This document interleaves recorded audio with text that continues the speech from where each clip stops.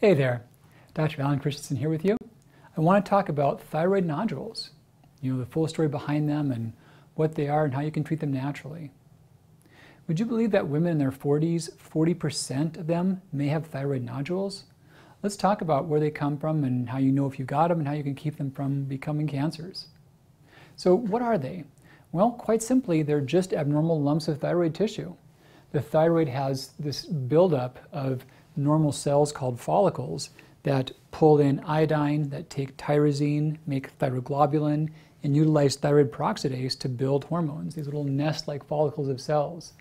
But some parts of that are uneven and not the same texture, and we call those nodules.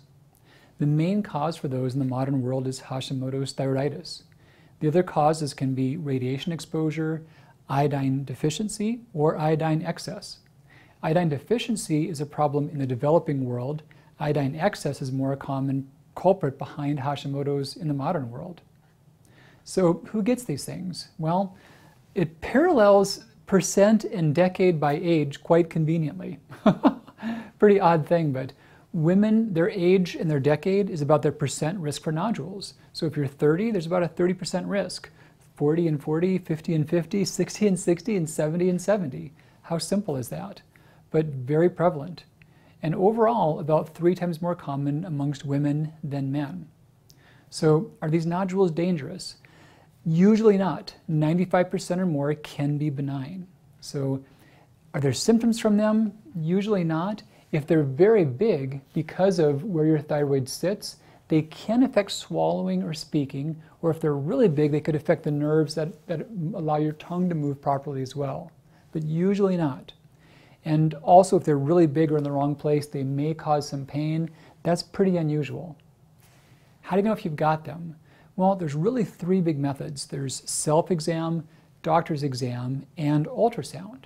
And doctor's exams can pick up on nodules maybe 10% of the time, 5–10% of the time. Self-exam, similar, maybe even better if you do it regularly. Ultrasound is the gold standard.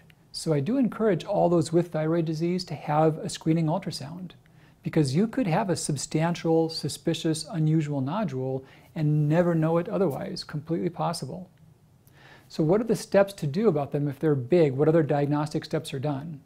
Well, there's several factors, and I can't go into all the details, but if they're well more than 1 centimeter, if they're calcified, if there's a lot of calcified spots, if they have exaggerated blood vessels, then they may want to be biopsied, and that's because they look suspicious for cancer. If they are biopsied, the other consideration then is removal. So if they've had an abnormal biopsy, that could be a reason for it, or if they're growing very fast, or if there's abnormal lymph nodes nearby, if they're putting pressure on vessels or nerves, if we see high levels of thyroglobulin, those could all be thoughts about justifying removing those nodules or portions of the thyroid. So apart from all that sharp, needle, scary stuff, what else do we do about this? Well, the 2 biggest factors are really dialing in your TSH and dialing in your iodine. Now, the TSH, there's this broad normal range and there's this narrow optimal range.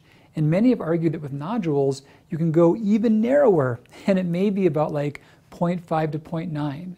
And the concept is that TSH stimulates the thyroid, all things thyroid. And if your thyroid is perfectly healthy, that's great. But it also stimulates nodules. Now think about this like your garden. And if you've got beautiful tomato plants, sure, you could put Miracle-Gro on that. And hey, I'm sorry, but I'm not a good gardener, so if Miracle-Gro is not a great thing, please forgive me, but this is just an idea. But if you had weeds in there and you put Miracle-Gro on the weeds, they're going to grow too. So TSH is kind of like Miracle-Gro for your thyroid. And you don't want to put that on the nodules, so you want it lower. But too low, there's more harm than there is benefit. That's why we cap that at about 0.5, so you don't want it too low.